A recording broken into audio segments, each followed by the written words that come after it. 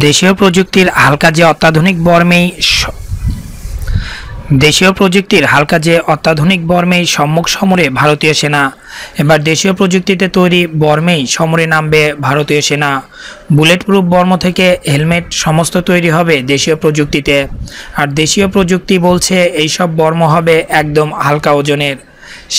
আধা সেনা জওয়ানদের এই দাবি দীর্ঘদিনের। সেই দাবি এবার সরকার খতিয়ে দেখছে।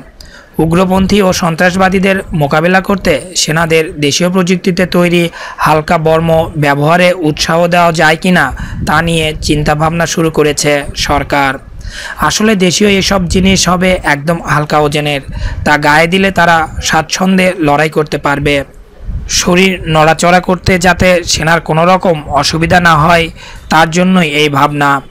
এক অফিসারের সূত্রে জানা গিয়েছে, নমর দপ্তর মারফত ইতিমধ্যেই নীতি আয়োগকে এই দেশীয় হালকা বর্ম তৈরির ক্ষেত্রে আর্থিক সহায়তা দেওয়ার রোডম্যাপ তৈরি করতে বলা হয়েছে। এই বিষয় নিয়ে নীতি আয়োগ ইতিমধ্যেই আলোচনা সেরেছে ওইসব বর্ম তৈরির শিল্প মহলের সঙ্গে। কথা বলা হয়েছে আধা সামরিক এবং সশস্ত্র বাহিনীর সঙ্গেও।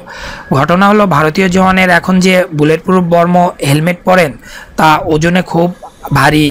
অত্যাধুনিক অস্ত্রশস্ত্রে সজ্জিত জঙ্গিদের মোকাবিলার সময় অনেক ক্ষেত্রেই তা সমস্যার কারণ হয়ে দাঁড়ায়। এই সমস্যাকে হঠাতেই হালকা সরঞ্জাম দেওয়ার ভাবনা।